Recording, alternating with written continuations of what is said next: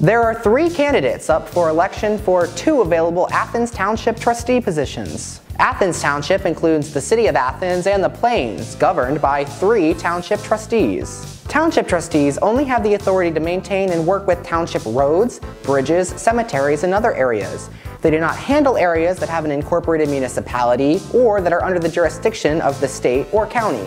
The first candidate is current Township Trustee Steve Pearson, who is the former Code Enforcement Director for Athens. The next is current Trustee Brian Baker. He's been an operator on the Athens County Engineers Road Crew for 14 years. The final candidate is Eddie Smith. He was formerly the president of Ohio University Graduate Student Senate.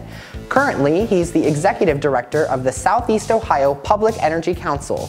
Smith is also endorsed by the Athens County Democratic Party, though it is unusual for political parties to be involved in this nonpartisan election.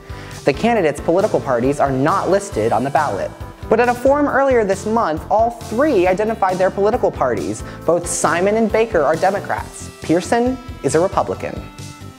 Miss a part of the series? You can watch the voter's guide in its entirety on thenewpolitical.com.